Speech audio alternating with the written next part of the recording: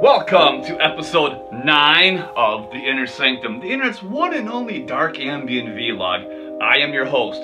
My name is Joe. Well, it's February of 2019, and here in Wisconsin, we are just really enjoying winter. Let me tell you, we've had just tons of snow. It's been bitterly cold at times. It's been really warm again at times. It's been super slippery and icy, and let me tell you, here in Wisconsin, we love that sort of thing. And me personally, being a landscaper for a living, I love it just a little bit more, because I get to wake up at 3 o'clock in the morning and get to work at 4 a.m. to start taking care of the elements and getting them off the roads, off of the sidewalks, so people do not slip, fall, or do any of those horrible things that can happen in wintertime. I'm joking completely. I do not like the winter anymore. I fucking hate the winter. I've had enough. I want spring to be here. I want it to be summer. I just want to go sit on a beach and drink a beer and, I guess, sit in the sun. I'm serious. I can't do this anymore. I hate winter, and I never thought I'd say that. Alright, actually, I'm exaggerating there. I do still love winter, but just not in the same way I used to. I still like going hiking and just you know, getting field recordings and shit like that in the winter, but when you gotta deal with this stuff and really be in the thick of it when you're in the middle of a blizzard and having to do snow removal, it can really change your opinions of this thing. But before I just horribly diverge at the beginning of the show, let me say that since it is winter, since there's been a lot of snow here, let's kind of theme this show around winter, and I'm going to talk about some releases that have a lot of just a cold atmosphere to them and, you know, have winter in general going on. So before we get to the album reviews, I just want to kind of field the question I've been asked more than a few times. And while I could have, of course, just simply emailed these people back or Facebook message them back, I decided to make it a small little feature here in this episode of the Inner Sanctum because I've been asked this question a number of times. So what the heck, right? And, you know, I've been trying to, you know, figure in more features for this show anyway, so we're going to start things off a little bit differently, a little bit of a curveball again, but it's still going to be dark ambient related. So we'll get to that in just a minute, but first, the beer of the show. Today's beer of the day comes from Apoptose Brewing, which is a brewery in Waunakee, Wisconsin. I literally had no idea where Waunakee, Wisconsin was. I had to look it up on the map and just to find out that it's a little northwest from here, and I don't think I've ever been there, but I feel like I have to go there because this is a s'mores stout, and this is fucking incredible.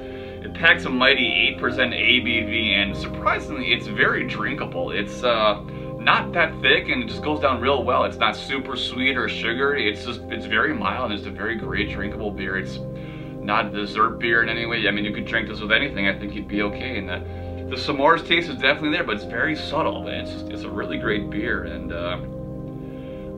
I had never even come across this beer or this brew until last weekend when a buddy of mine was coming over. We were getting drunk and playing the new Resident Evil remake, and I was fucking blown away when I seen this. I never had a s'mores stout before, and this is really, really good. So highly recommend it if you're the beer drinker. And I mean, I guess I've never seen this in Wisconsin myself yet, so I guess best of luck finding it. But I'm sure it's around Wisconsin, probably around the Midwest. Outside of there, I could always say best of luck to you, but definitely worth checking out if you are a big-time stout and porter kind of fan. This is really great stuff from Apoptose Brewing. S'mores. Alright, so a question I've been asked time and time again is, how do you get signed to a record label? I am by no means an expert in this area because I haven't actually worked with any like the bigger labels out there, but I have worked with several smaller labels, so I can at least give you some insight into that and what my experiences so far to date have been like. So I think the key thing to remember when you're searching for a record label for your release that you gotta remember is that a label is putting their time, energy, and money behind, you know, making a physical product for you, no matter what it is. If it's a CD, tape, or a vinyl, you gotta remember that someone else is involved here, and they're putting a lot of time and effort behind this. So if you send them something that isn't good, they're just gonna, you know, basically tell you, no, it's not good, and we're not gonna do this. You know, we're not gonna sign you, or well, I guess not sign, but work with you and release your album. And I see it time and time again where people, you know, will say stuff like, well, why won't this label sign me, or why won't they do that? And like, I think something like a lot of people overlook is that certain labels have a certain theme to them. I mean, take Cryo Chamber, for example. They want cinematic, dark ambient music. They want albums that have a theme and a story to them. So if you just send them a basic, slow, droning ambient album, they're probably not going to sign you. You know, it's just not going to happen. You can't expect it, and you can't get mad about it either. And, I mean, yeah, I've sent my albums to Cryo Chamber, and Simon has turned me down a couple times. I'm not bitter about it or anything. I just realized I didn't make the album he wanted to hear. Didn't think it was something that would work with Cryo Chamber. You know, so, I mean, I just, you know, you can't really get too upset about it. I don't, anyway. I try not to. And, I mean, I have my opinions of, you know, labels like Cryo Chamber and Cyclic Law and whoever else, you know. So I've sent them stuff sometimes where I think like, oh man, this is gonna be down like it's been signed, and it doesn't. But whatever, you know. I can't really hold a grudge or, you know, think that I did something wrong. Another thing to really kind of consider too is, if possible, create an original album cover. I know not everybody is a graphic art designer or has any real talent for making that kind of thing, but if you do, try to create something original. Something I see time and time again within not just the dark ambient underground, but underground music in general, is people just want to go on Google and find, like, say, a classic painting and use that as their album cover.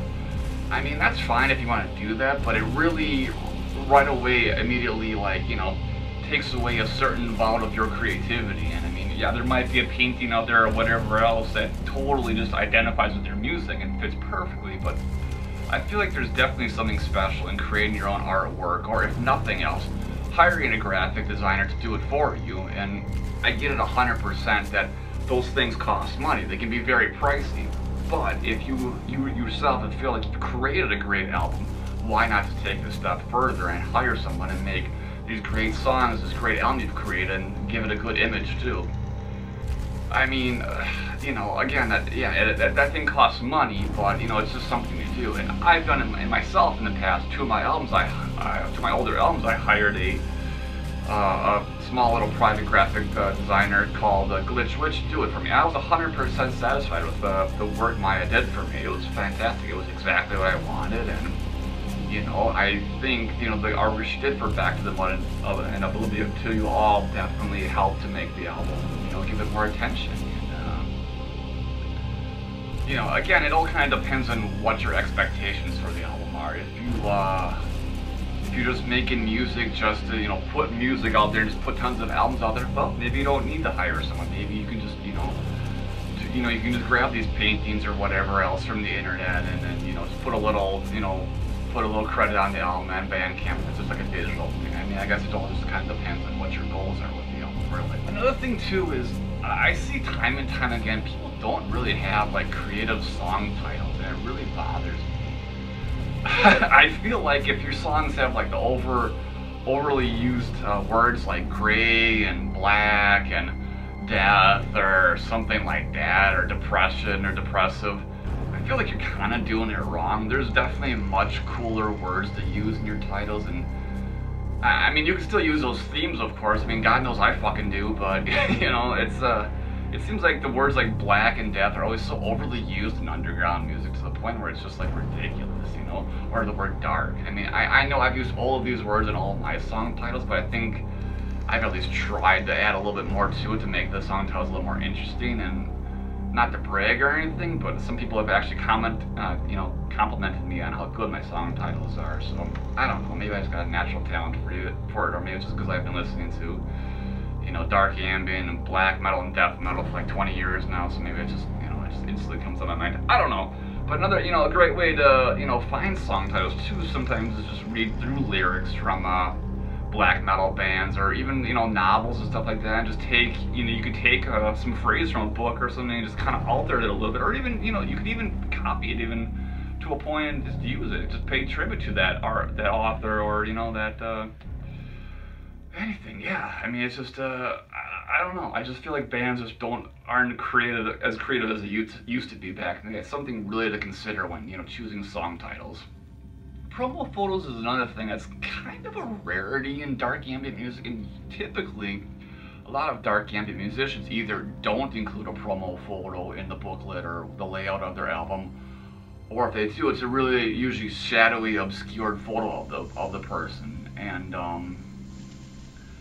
I myself have usually kind of gone down the path of using these more, I guess, shadowy and obscured kind of looks to my promo photos. But something I don't think a lot of dark ambient artists even do is really, like, include the photo themselves in the layout of their album. And I don't know, I guess I just kind of perceive it from, it's maybe more of a metal kind of standpoint, where, like, metal musicians will always have a picture of themselves in the book, or usually do anyway. And I maybe have broken, a trend of not having that by almost always, including a photo of myself in the layouts of a lot of my albums. So if you're gonna do a photo, and again, this is something where I guess I have a talent as a photographer, so I can create cool photos like this.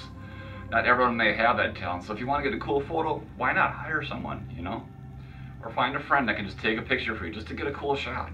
It's a cool photo goes a long ways. It's the same thing with the album cover.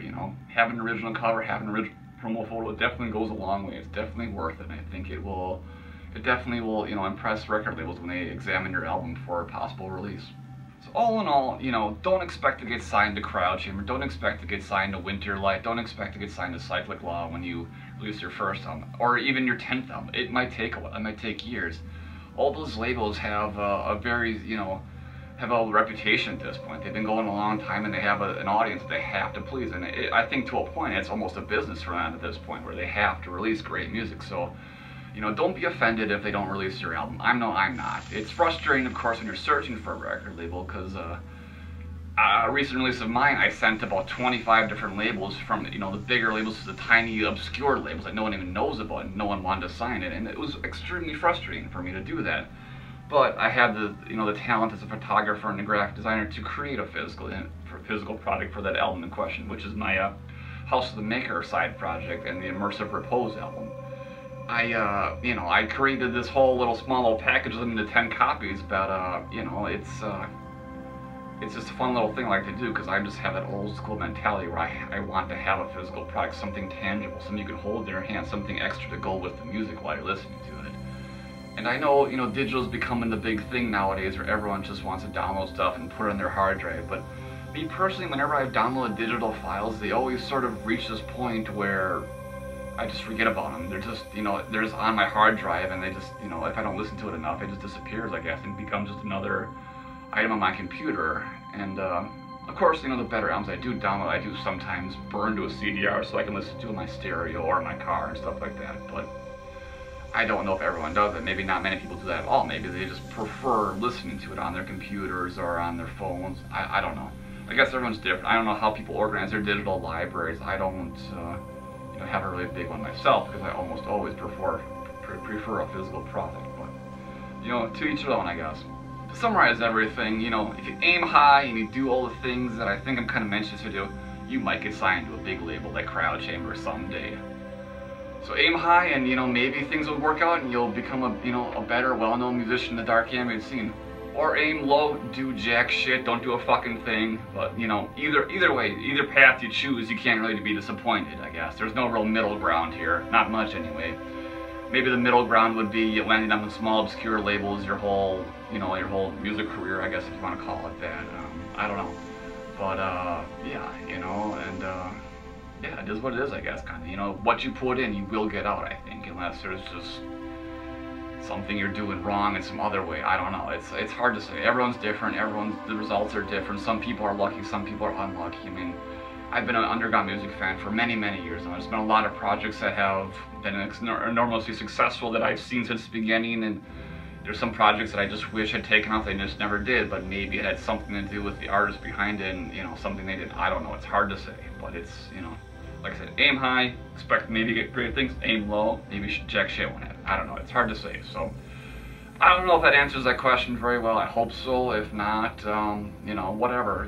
Maybe write me another comment in the video. Let me know what you think about that. And that's just my opinion, though. So take it for what it's worth. And it's, I guess, what I've done so far in my music career as Not to Look. And I've had the privilege of working with several small little labels, which have all delivered me a beautiful final product in the end. And I've also done several self-released albums, you know, both as digital and small little limited run physical packagings, and everyone's really kind of been satisfied with it. So, you know, I guess it all kind of depends on your talents to an extent and what you can do, but, you know, this is our life. You know, you gotta, you know, take chances and learn, teach yourself something new and just see what happens, you know, why not, right? You know, right now is a great time to teach yourself, some time to learn something new, so why not, right, you know? So like I said, I hope this helps. I don't know if it does, but, you know, this is the question I've been asked a number of times, and, yeah, so maybe that'll help you get signed to a record, maybe not, I don't know. So give me your comments, let me know what you think. Alright, up first is a project from Firenze, Italy, which I've known since 2006, when the project's mastermind, Valerio Orlandini, sent me several CDs, tapes, and digital singles for review on my zine, my old zine, Lunar Hypnosis. I remember during the period of like 2006 to 2000, he was really active, releasing a lot of stuff, and I was very fortunate to get to hear a lot of it and get to, you know, review it and tell the world about it. And as far as I know, those reviews probably helped the project out a lot. And back then I kind of envisioned the project becoming really big one day, but I think at some point in time, Valerio kind of slowed down and concentrated on other music, and eventually started his own other project, which releases music under his own name, which I think is still dark ambient, but maybe it's more experimental or something. I'm not really sure. But the first proper album from Symbiosis came in 2009, and it's called Slovene, and it was released by Frozen Landscape Productions. And it's a interesting wintry polar ambient, as they like to call it sometimes, dark ambient record, which has, you know, it's less melodic as the older stuff, and at least in my opinion, more, I guess, what I would call pure dark ambient. Even though I originally, you know, thought of like the Burzum albums and the old Mortis stuff as being dark ambient, in retrospect, it's really not. And I guess nowadays they just, you know, refer to this stuff as dungeon synth. And but yeah, this record seemed like when he first really kind of started to make like more just pure dark ambient. It's a really great polar ambient record, which features some minimal melodic characteristics. There's some martial percussion, there's some industrial beats, there's some piano melodies. It's a pretty solid record. It has a really just great, you know, just dark, wintry atmosphere to it, even though there's not any like really big emphasis on like field recordings or anything like that. It really just comes naturally through the music, and it's a record I've listened to many times while on walks, you know, through the forest, and on wintry days, of course, and just driving around during winter and stuff like that. It's a great record. I pull out every year, and I always enjoy it. And I think to an extent it's a very underrated record too, and I think it's one of those albums where you can grab it off of, you know, Discogs for just a couple bucks. It's kind of been forgotten in time, which is a shame, 'cause it's a solid record. And I wouldn't say there's necessarily any single, like, great track on this album. The whole thing flows very well, and it's a really great, you know, listening experience, which is, although, you know, more rooted in traditional dark ambient vibes, it still has enough diversity to kind of really be engaging, you know, keep you going the whole way. And yeah, it's a fantastic record. And I haven't really kept up with Symbiosis in recent years. I was going to check out one of his newer records a couple of years ago, but I never got in the mail, unfortunately. But I think that record was a little more experimental, more with some industrial noise and stuff like that. So the project's evolved over time greatly, and I don't really know how much music Valerio's really creating these days. But I mean, like I said, back in that mid-2000 range, he was creating a lot of stuff, and there's a lot of great stuff out there to discover from this project. And you could, if you're interested in physical copies, I'm sure you can, you know, procure it off of Discogs for just a few bucks each, and it's definitely worth it.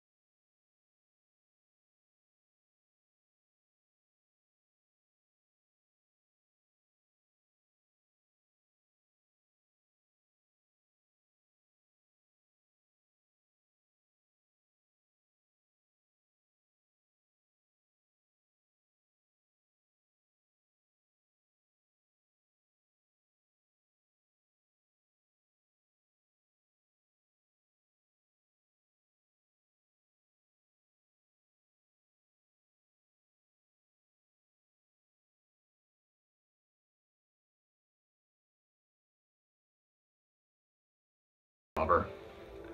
And much like a project like Ventric, it has the whole, you know, winter theme and winter photography throughout the album. And there's the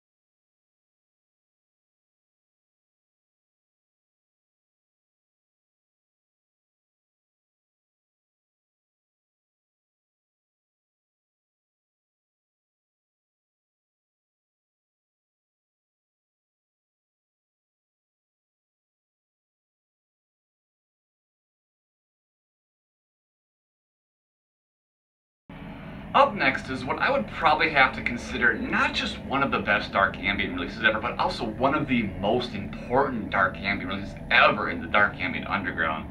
The album in question is the Nord Ambient Alliance, released by Cyclic Law back in 2002.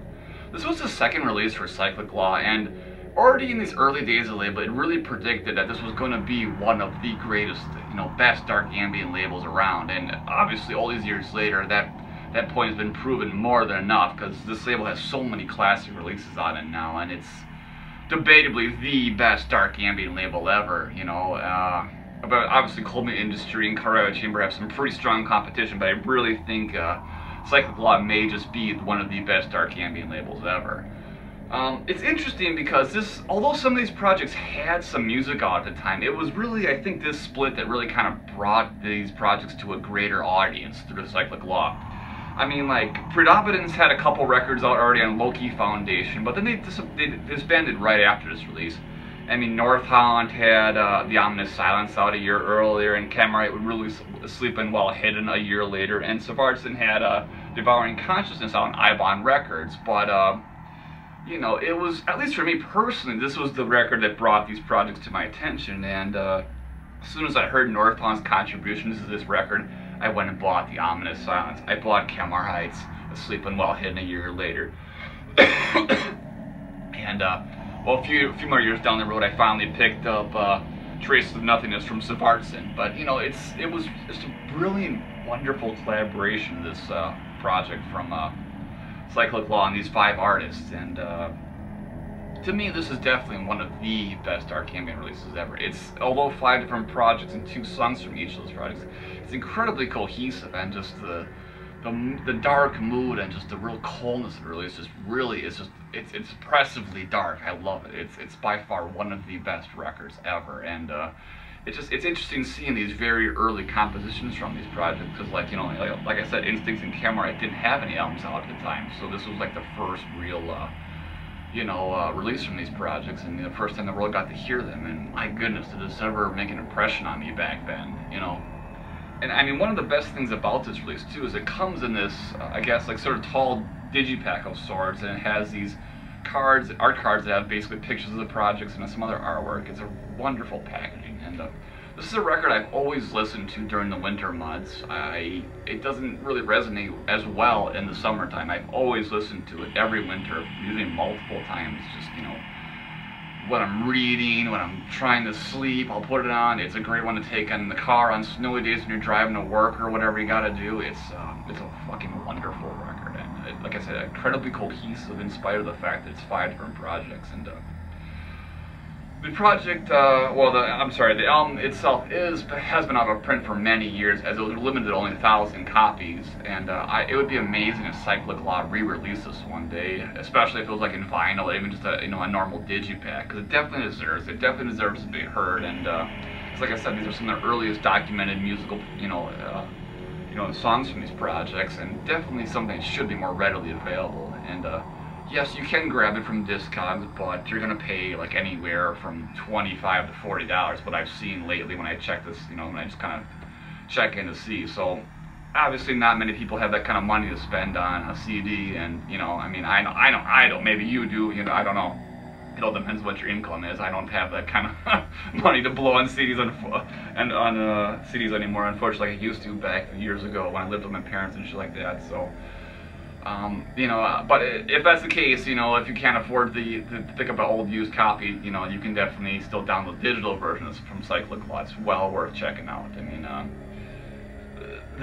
this is just something really special about this release. I mean, it's nostalgic for me to listen to this release. I mean, I can remember being, I was 21 years old when this album came out. I just remember being, that was during a time period in my life too when I was going through my phase of pretty deep depression, and music like this, it balanced me. It had, there wasn't a lot of lightness in my life, but this strange balance of what light there was and this extreme darkness just really kept me going. I can't really explain that or put that in, say that in a way that makes sense, but I was listening to so much dark music like that back then that I think like the darkness pulled me under, but still kept me alive. And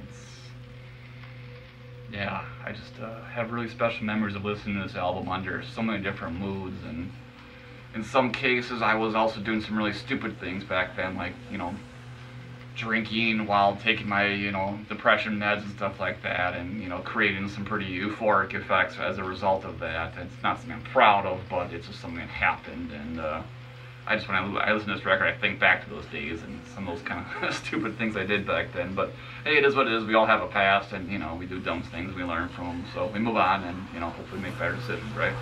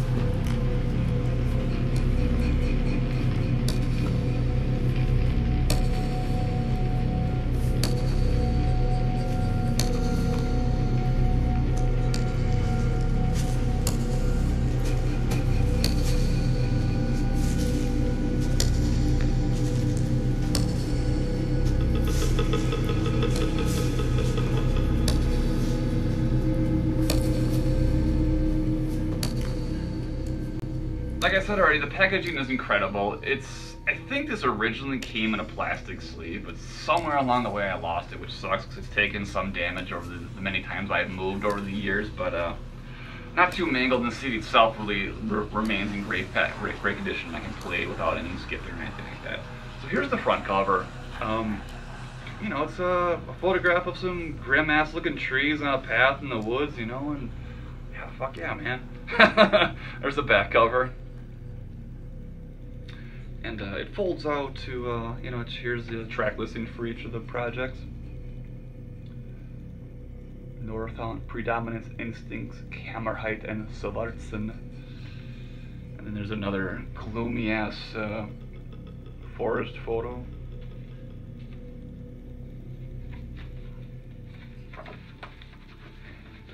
I'll show the art cards in just 8 minutes. Here's the other side, kind of showing some basic information for all the projects involved. And then in the middle there is where we have the CD housed. Very cool. I mean, I love the whole packaging. It's totally unique. I haven't really had a lot of releases since then that look like this.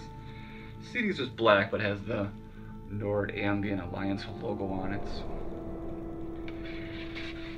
And now these art cards. This is really what's really awesome about this packaging. It comes with these art cards, and so there's Instincts card,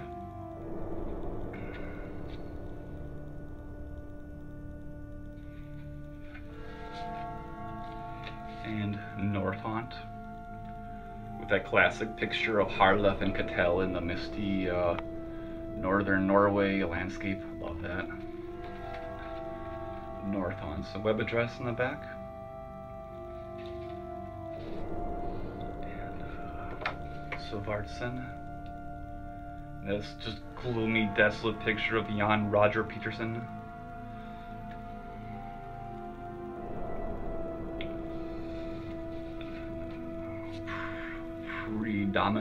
Predominances card.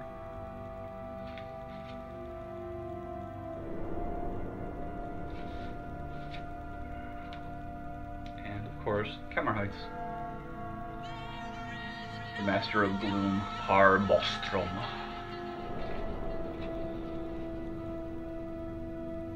So yeah, obviously if you're into physical packaging, this is definitely something worth hunting down. And I've said many times how much I love physical packaging, and this is one of my absolute favorites. Something as soon as I saw it back there, I had to own it, had to have it. I remember paying I think a pretty good amount for this back then. But again, if you're a collector of physical media, and I hope that a lot of people that watch the show do love physical media and still do buy it and support small record labels and stuff like that, because it's definitely important. And I feel like if people don't support physical media, one day it's going to disappear, and that very thought makes me really sad, just because I love physical packaging. I love having something tangible. I love something to go with the music, and especially when it's these cool little things like these art cards and unique packaging. It makes it all the more special. And Nordic Ambient Alliance, as I said, is a masterpiece. It's absolutely perfect, just great old school dark ambient music, and a starting point for a lot of these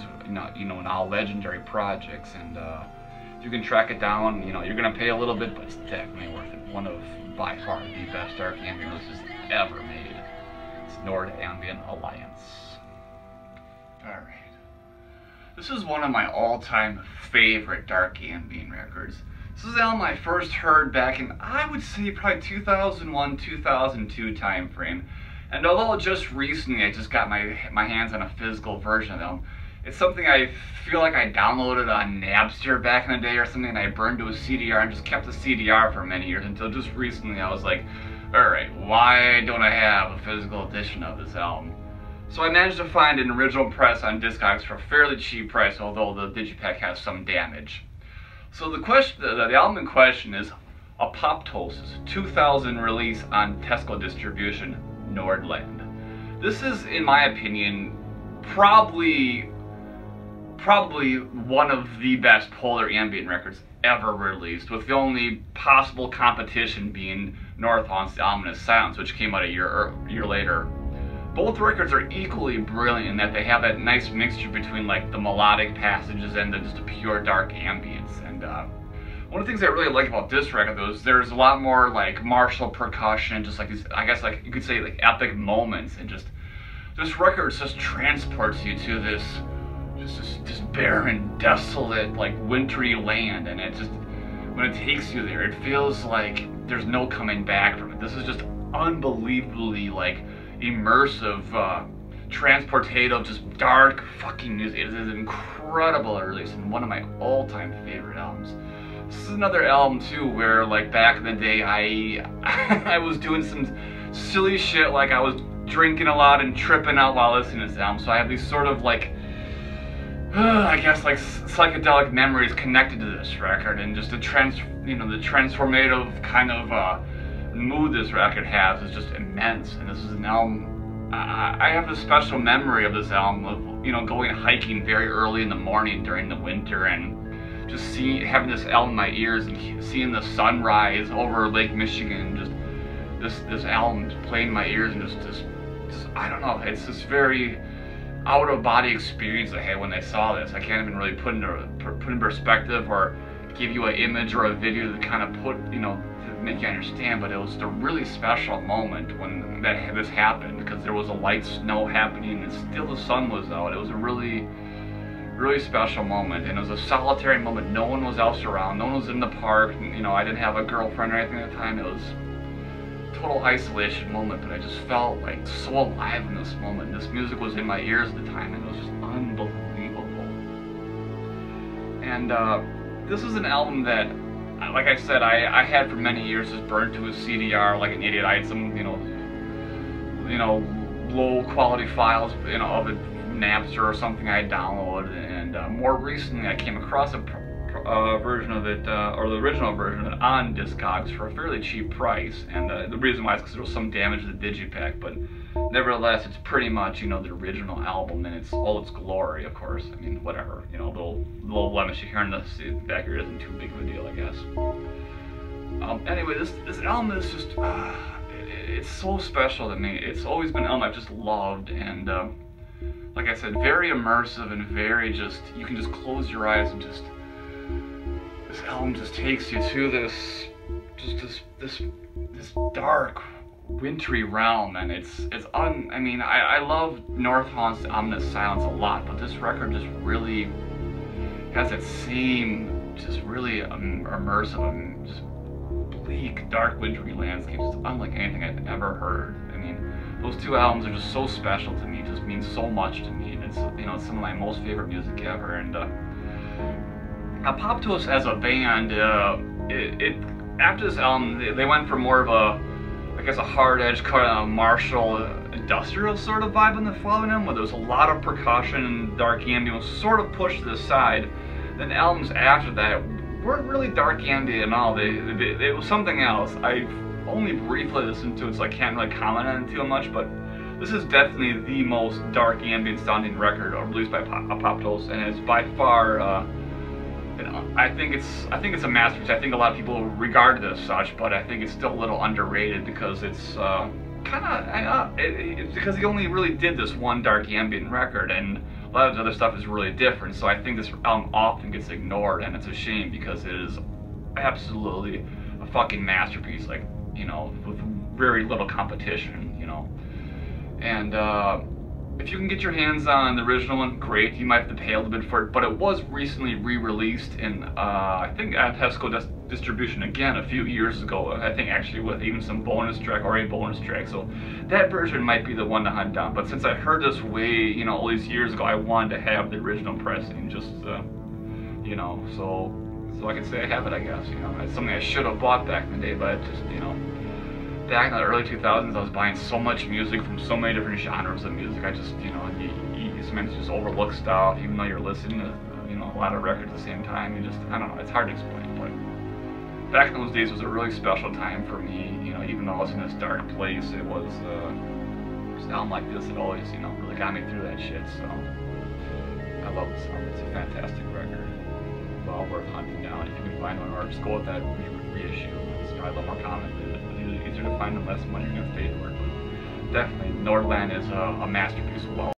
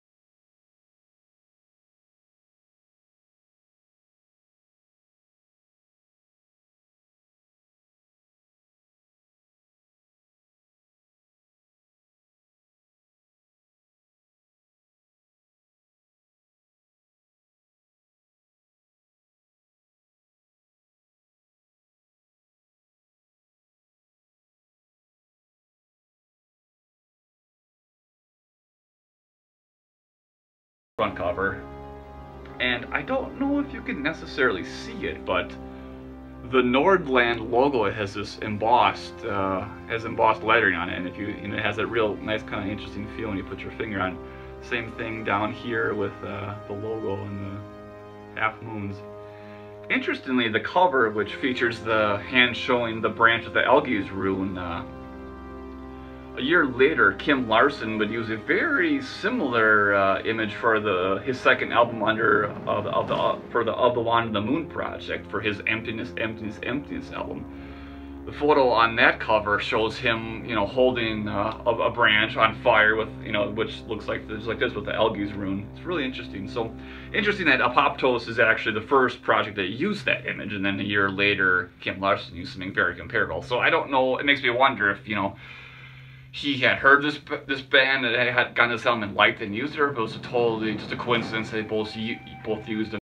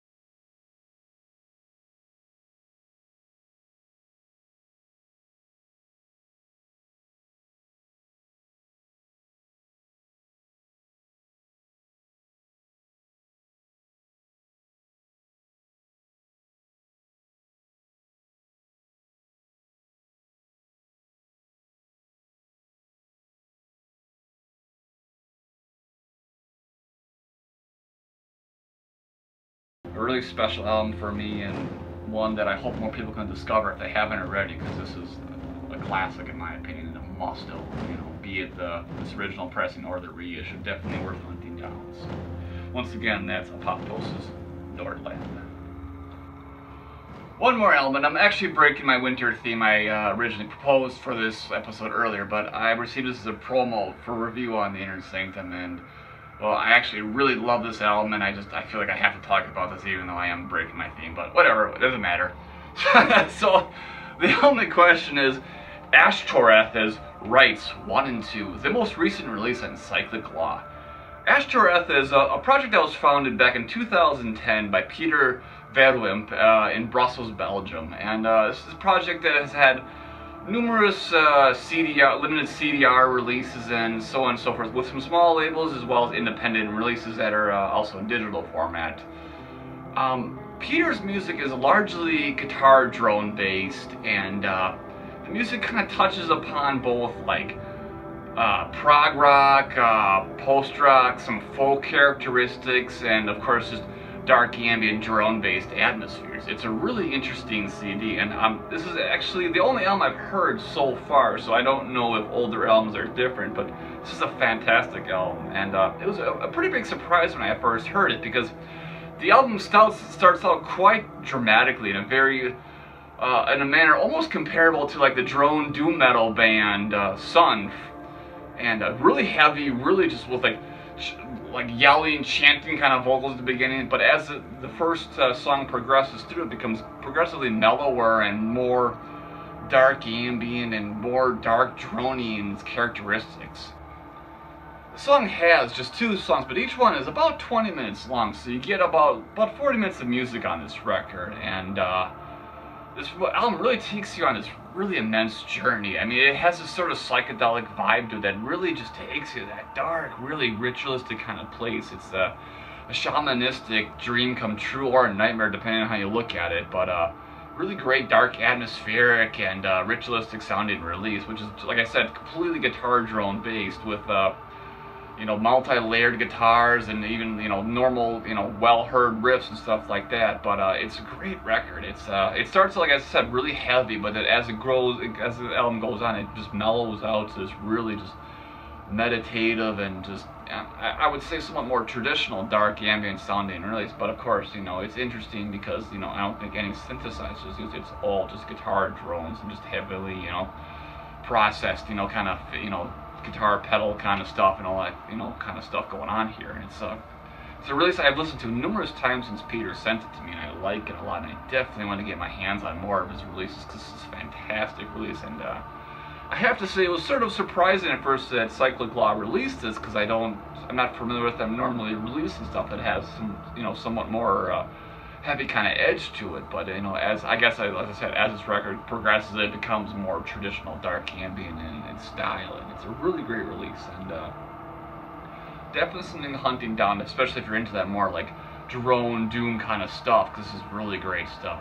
And man, I definitely want to hear more from this project, but in the meanwhile, I'm definitely going to keep listening to Rites 1 and 2. This is fantastic, and just another brilliant find for Cyclic Law. I mean, these guys, man, what can I say? That label just doesn't release bad albums, and Rites 1 and 2, which is also available on vinyl, which I would love to get my hands on, is well worth checking out. But I have a digipack here that Peter sent me, and I'm eternally grateful for that. So thank you, Peter. Thank you so much for sending me. I love this song. It's fantastic. And again, if anyone's into more drone dooms kind of stuff, guitar-based ambient, this is a fantastic release. Well worth checking out. Fantastic album. It's Rites 1 and 2 by Ashtoreth.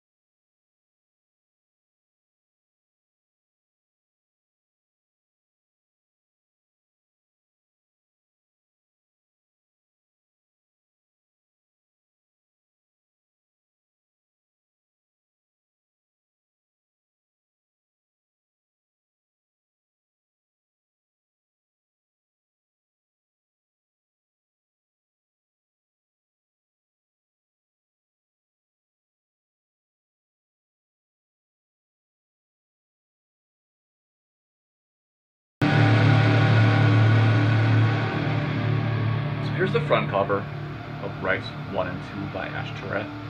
It has this sort of obscured picture of a moth on the cover. I like that one. Very cool. And the back cover.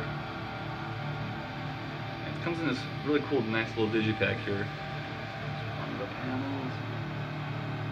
And right here it says some lyrics, I guess, or but there's actually any spoken passages in the recording, interestingly. Here's the other side, which has some recording information and such, all the good stuff. And then the CD itself, which is, again, the moth. So very cool record. Definitely worth checking out. Another great record for Cyclic Law, a brilliant album for Ashtoreth, and I gotta check out more from this project. And yeah, fantastic. So very meditative, psychedelic, and just dark and drony and ominous, and great stuff. So awesome work, Peter. I love this. Thank you so much for sending me again. Awesome. Ashtoreth, Rites 1 and 2. Thank you guys once again for joining me in Inner Sanctum. I've reached the end, and this is all I know for now, but I hope you had a good time as usual, and hope you didn't mind, something a little bit different. I'm going to try and, kind of talk about some different stuff in future episodes, not just always, focus in on, like, the reviews and stuff like that. I want to, have more, talk more about the different aspects of the genre, different things related, and I think in the next episode I'm going to show, like, my musical gear or something. Just keep it diverse, keep it interesting, keep on just anything kind of related to dark ambient, keep it going, just make it really interesting. And I just hope you guys are enjoying this as usual. And as long as you do, I'm gonna keep doing this. And if you don't, I'm probably still gonna do it, because it's probably good for me to talk to someone, even if it is a camera. It's probably helped my social skills a little bit, not being as awkward and stuff like that. So what the hell, right? All right. So. Thank you guys as usual. Thank you so much for joining me in Inner Sanctum, and I will see you next time.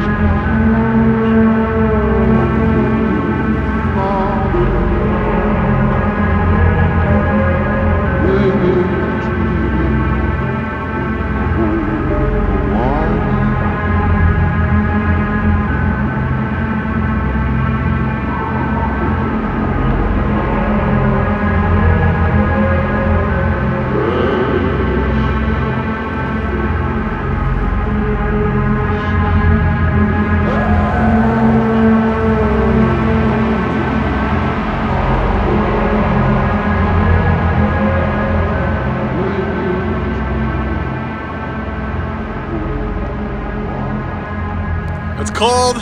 We're fucking miserable. We're covered in snow. I hate, oh shit, fuck. I hate fucking winter.